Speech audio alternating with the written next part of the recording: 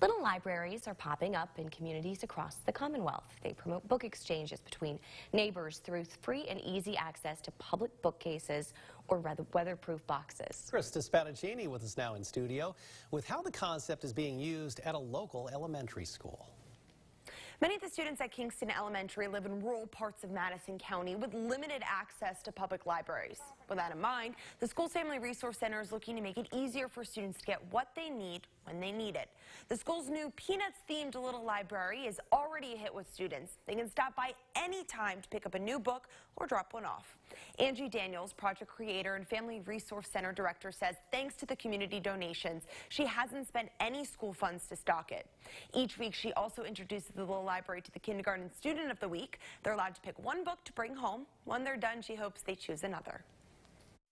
The more books that a child has in school, starting from a young age, the better reader they will be. And the better reader they are, the better student they will be. So we just want to give them every opportunity that we can to have books at home, to build that home library so that they can be successful. Any elementary-aged book, from picture books to easy chapter books, is good to add to the little library. It's located beside the Kingston Blessing Box, which I'll tell you more about next hour. For now, I'm Krista Spadaccini, Fox 56 News.